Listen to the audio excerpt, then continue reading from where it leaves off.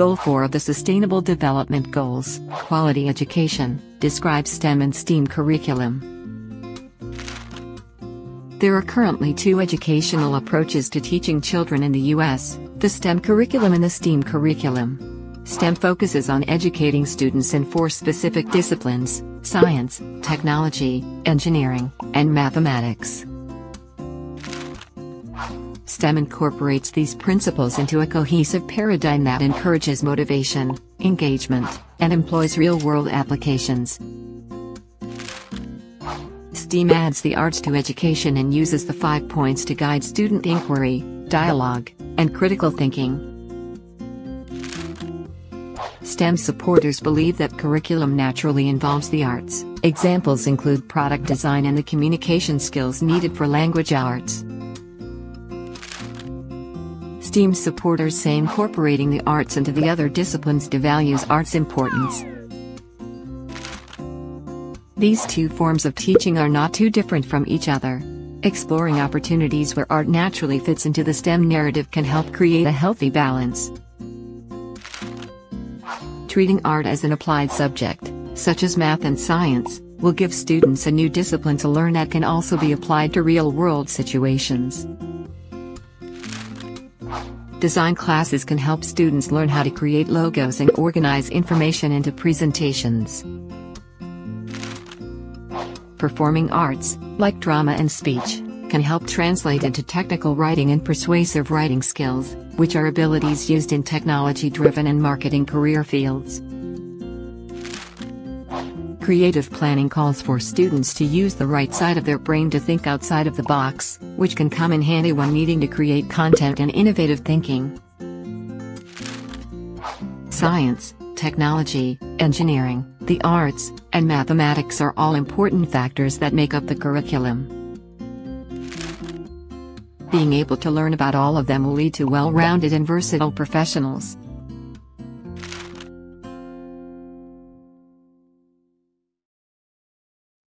Presenter, the next speaker. The next speaker is Professor Falus. So just a quick introduction about, on Professor Falus is a Hungarian legal historian and philosopher, also an active advocate with 28 years of professional experience. She worked as a university lecturer in various positions, and currently she's an associate professor at the University of Navarros, I hope I pronounced that right, a lecturer at the Faculty of Law, University of X, a research fellow at Women Researchers Council of Azerbaijan State University of Economics, and attorney at law at Dr. Falus Law Office, also in PEX. So she's an editorial board member of the International Journal of Law and Society, the Journal of Management and Economics Research, and the editor of the English volumes of the Civil Review. So she'll be talking to us today on sustainability and law. So welcome, Professor Falus, with us. So you have the floor. Again, I express my gratitude towards the Green Institute for inviting me, though I am only a lawyer.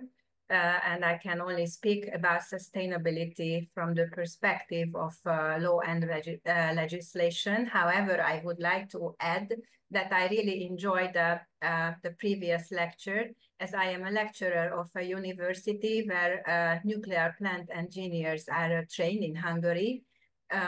and there is a great debate on whether nuclear energy is green or not. Of course, I'm on the side of greenness rather. Now I'm only a lawyer. So what will be the topic of my lecture for today? First, I would like to speak about the Brundtland report and its background. After, about legal sustainability from a classical interpretation point of view. After, I would like to introduce the 3 pillars of sustainability. And I will end with a conclusion where I try to give or explain my concept or my explanation for a definition rather for sustainable law. On this slide, you can see the photo of Gro Harlem Brundtland. She was the first female prime minister of Norway, Labour Party minister, and the deputy director of the WHO. So all it started in 1983, where the United Nations General Assembly welcomed the establishment of a special committee that should prepare a report on the environment and global issues for the year 2000 and beyond, including proposed strategies. Sorry, somebody disturbed me with a note. Okay, so including proposed strategies for sustainable development. Although the name of the commission officially was not Brundtland, but the World Commission on Environment and Development, afterwards, the name Brundtland Commission became common in use after Gro Harlem Brundtland. The report number A42 427, titled Our Common Future, entered the public consciousness, even though, like Brundtland report, and in the same resolution, the United Nations General Assembly decided that the report, this Brundtland report, would be the first instance by the program of the Governing Council afterwards. So it was used as a raw material in the preparation of the environmental protection perspective for the year 2000 and beyond.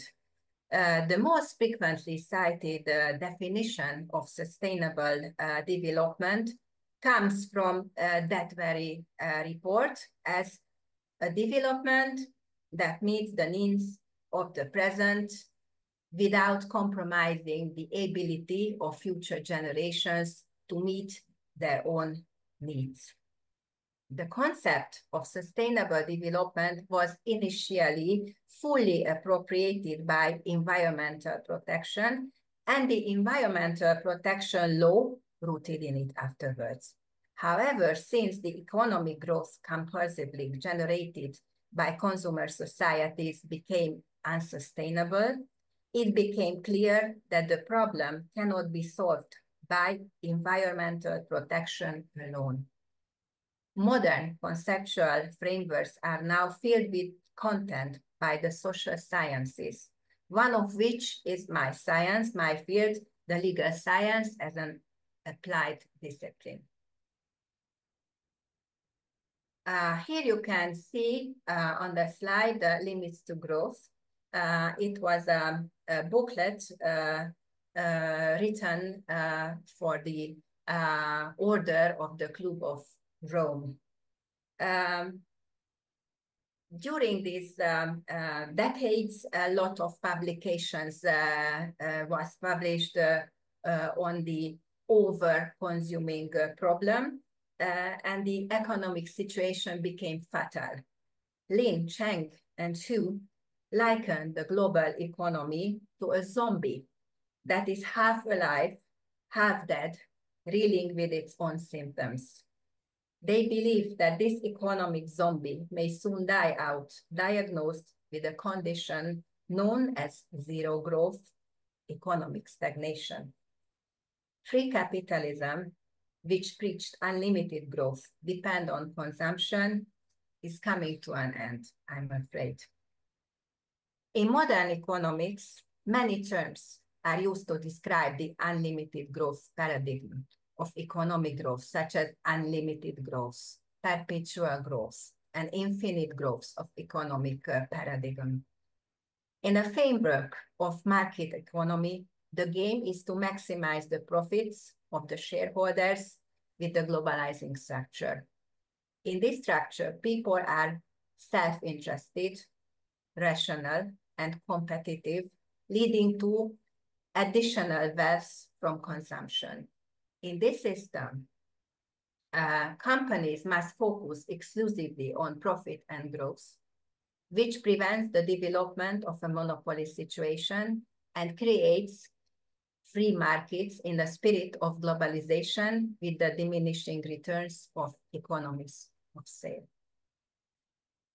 All this actually, however, seemed impossible more than a decade ago in the light of the highly influential paper of the limits to growth I was referring to before, in which the Club of Rome drew attention to the fact that the paradigm of limitless growth, the industrialization model of economic development, is not only humanity's and nature's sharp contradictions, but people still have to face nature's revenge.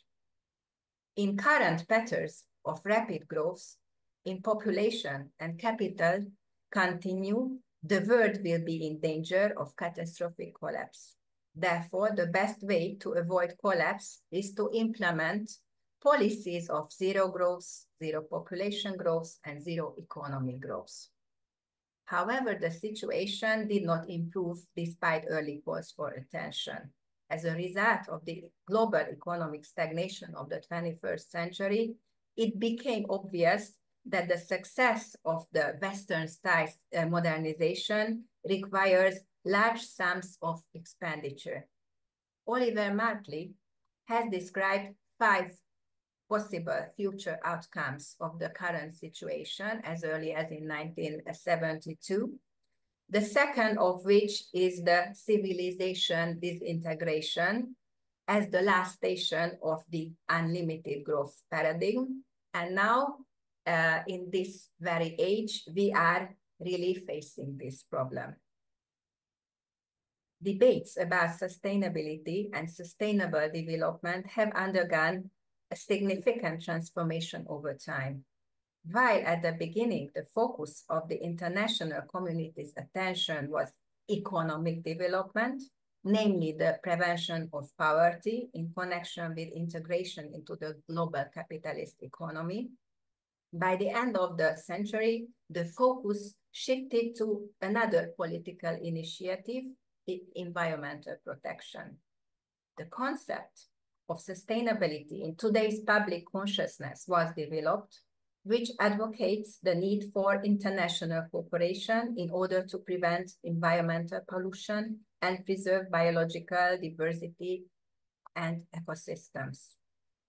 By now, by the 21st century, these efforts have directly evolved into current efforts to deal with climate change, sometimes leading to the destruction of priceless art treasures by extremist activists, which lead nowhere, I think. The general principles and rules of international environmental law are reflected in binding legal acts, international organizations, state practice, court decisions, and non-binding legal commitments. The existence and applicability of the principles of international environmental law were also confirmed by an arbitral tribunal in a unique case, the Iron Line case from 2005. These principles are general in the sense that they potentially apply to all members of the international community for the full range of activities they undertake or authorize, and for the protection of all aspects of the environment. From the large collection of international agreements and other legal acts, general rules and principles can be established that have broad, if not necessary, universal support and are supported in law enforcement in practice as well. For example, the Stockholm Declaration from 1972 or the Rio Declaration after from 1992, and particularly its principle number 2, according to which states have sovereignty over their natural resources and are obliged not to cause transboundary environmental damage. Also the principle of preventive action, the principle of cooperation, the principle of sustainable development, the precautionary principle, and the polluter pays principle. These are also signs of general universal responsibility.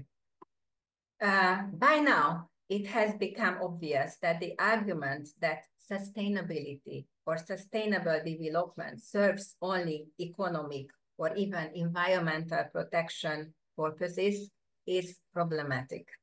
The wording that recognizes that both economic and environmental development must be sustainable, it as durable and long-term, seems more accurate. Following this change, we see that the realization that social policy is vital for achieving both economic and environmental goals is gaining more and more legitimacy. Hence, the appearance of the 3 pillars of sustainability in the literature, namely the economic, the environmental, and the social pillars. Since all pillars are ultimately regulated by legal norms in developed societies, it is obvious that sustainability as a phenomenon should also be scrutinized from the point of view of law and in narrower sense of legislation as a social science. Despite the fact that for critical environmental protection lawyers, this modern 3-pillared concept of sustainability may certainly seem like an unconceptibly modernist approach, ideally, it would be more correct to consider this approach as more holistic. It is a fashionable word, however, it works for sustainability aspects as well. At the same time, it can also cause frustration for lawyers dealing with social policy, such as labor lawyers, that labor standards and other aspects of social policy are only considered protected within the framework of sustainability, insofar as they are seen to be connected to the dominant trends of economic and environmental sustainability, and they are subordinated. Holism thus has its dangers when it obscures the primacy of some goals over others. Such a requirement established by the consistent practice of the constitutional courts all over the world in relation to the right to a healthy environment in connection with the determination of the level of institutional protection includes the prohibition of retrogression, the principles of environmental sustainability, and the specific principles of sustainable development, including the principles of good governance. An example of the latter is the principle of community participation, subsidiarity, cooperation, publicity, and informed decision-making. If we accept the interpretation of sustainability recorded in the Brundtland report, it is clear that only the term is modern, but the phenomenon it describes is as old as human societies, as mankind itself. In the course of history, humanity has had to deal with difficulties many times, which in today's sense can be apostrophized as sustainability terms, and for the solution of which it became necessary to generate changes in the field of legislation, which enabled further development in such a way that the survival of society for the next generations ensured. Legislation always strives for sustainability. The goal is to create legal norms that ensure long-term application of the law in the area to be regulated, thereby creating legal certainty, which meets the needs of the present without compromising the ability of future generations to meet their own needs, as the Brundtland report stated. So going through this train of thought, sustainable law can be explained or defined as a system of legal norms that are always useful for society, enable the satisfaction of its reasonable needs, but do not endanger the rights of future generations, and the codifications of which is the primary task of states of law. A just and equitable society based on a legal system that ensures social equality and human rights undoubtedly guarantees a better and more sustainable future for generations to come. Thank you very much for your attention. Oh, thank you very much. A joke for you for the end. Yeah, okay. Thank you very much, Professor Falus, for that presentation. So there are quite a lot of questions in the Q&A, and I'm just going to take one or two of them because of time. So there's a question here. They said, is sustainable development really a binding rule of law? And the follow-up question is, are there any binding multilateral treaties signed by countries to protect this? Yes, of course. There are a lot of international treaties. Of course, you know, international law is special in the sense that it is not binding.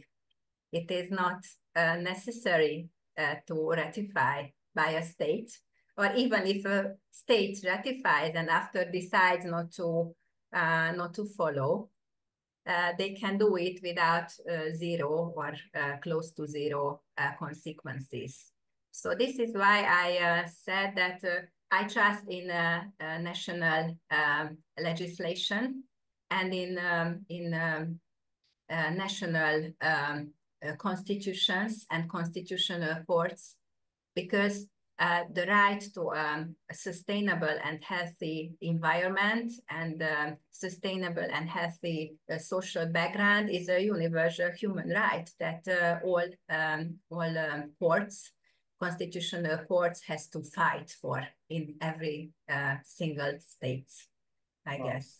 And I hope. Thank you. Yeah, so just a follow-up question from some of the questions in the Q&A. So if it's not binding, then how exactly can the countries be held accountable to polluting the environment in this case?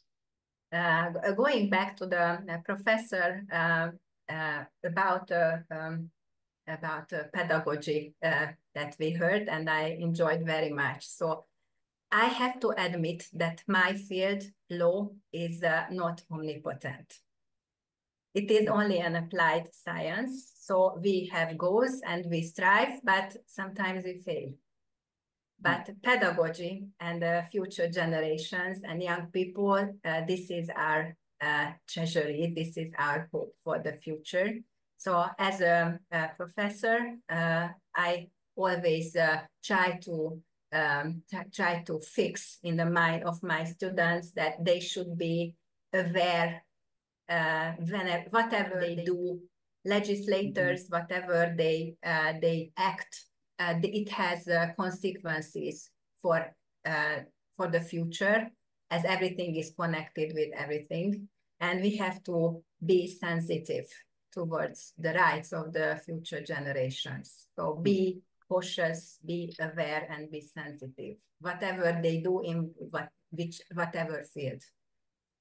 Oh, Okay, great. teaching, Thank you. Yeah, thank you. education. Yeah, absolutely, absolutely. Thank you very much, Professor Thank you. Falus, for the presentation. Really Thank you appreciate again. that.